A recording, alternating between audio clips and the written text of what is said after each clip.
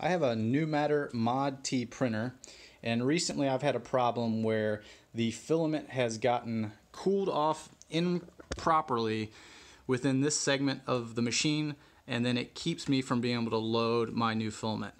Presently, this is off of an unload cycle, so it's good now, so I'm not going to actually go through the process and apply the heat like I'll walk you through here soon. But these steps should help you get your Mod T back up and running without having to take apart the body. So what you're going to need is a cheap soldering iron like this that has a temperature control. I'm pretty sure that they all do. But just make sure that you have the ability to change the temperature. And I will put a link in the show notes. I think this was like 10 or 12 bucks on Amazon. You can probably get them for even cheaper elsewhere. But what you're going to want to do is bring this up to 325 degrees Celsius and then start your Mod T in the typical load phase. Once the Mod T tells you it's up to temperature, you're going to want to apply that 325 degrees back and forth for about 30 to 45 seconds on this washer here that's attached to your body of the machine here.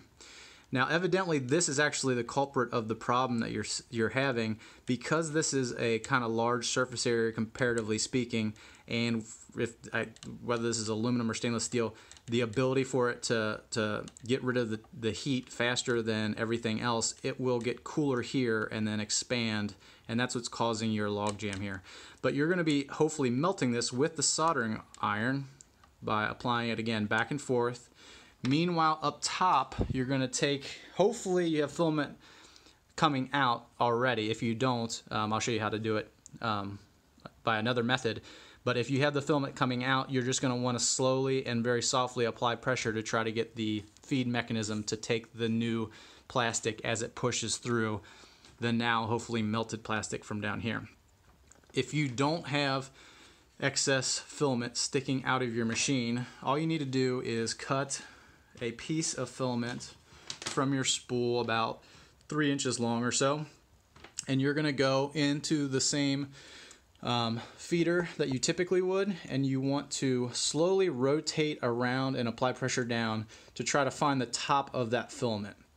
That's the most difficult part with having to do it with a separate piece of filament, is if the piece of filament in the machine is turned a slightly different way than you're applying pressure, a lot of times it will just slip past it, so you'll feel like you're failing and not getting the plastic to go through. But you just want to make sure that you keep working around patiently until you find the top of the filament in there and you're actually applying pressure straight down. And then you should, again, see the filament get pulled into the machine, and then your excess filament will melt and come out of the machine per usual. Thanks a lot for watching. I hope this helps.